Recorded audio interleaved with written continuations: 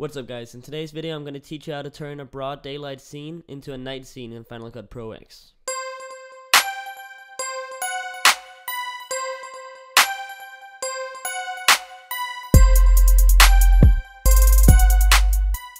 So this clip right here is what I'm going to be using for the effect, and as you can see it's pretty bright, but I did manage to pull off the effect pretty well. I'm going to go ahead and show you the final results now, so take a look.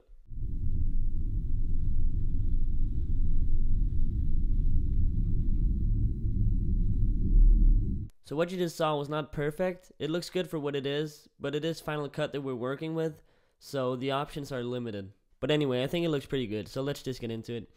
First off, I'm going to delete the effects that I added before. So the first thing you want to add is the day into night effect, and that is actually a built-in effect that Final Cut Pro X has. So just go ahead and search for it in the effects menu and drag it onto your clip. Now that looks pretty terrible, so we're going to fix that up real quick. So there's not a lot we can do in the actual day and the night effect, so I'm going to add a color correction by hitting Command 6. Brings up the color board, and the first thing we're going to deal with is the exposure. Now I'm going to decrease the highlights a lot and just decrease the shadows a bit, and I'm going to increase the midtones. Then I'm going to get rid of that blue tint that came with the day and the night effect because I don't like that.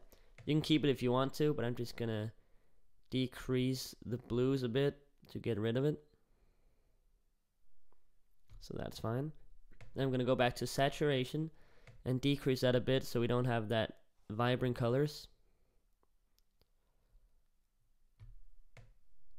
And you can adjust it how you want to.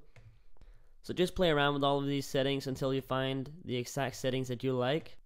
And remember, you don't want the scene to be too dark, but you don't want it to be too bright as well, so keep that in mind. Now I think mine looks pretty good now, so what I'm gonna do is I'm gonna search for the grain effect to give it a bit of realism. Oops. Grain, film grain.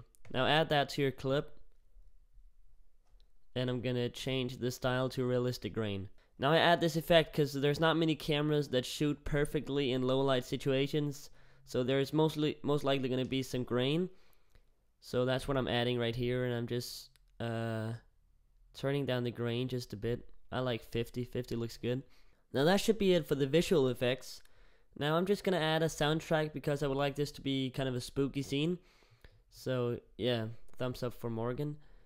And I'm gonna add a soundtrack right here, kind of a spooky soundtrack. I'm gonna start it at the peak right here and end it right here. So this is kind of a like spooky ambient soundtrack.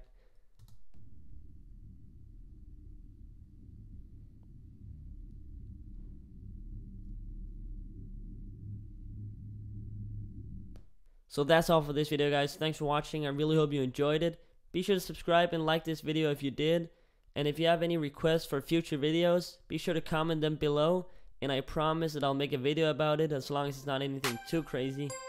So yeah, if you have any requests, leave them below. I'm out. Peace.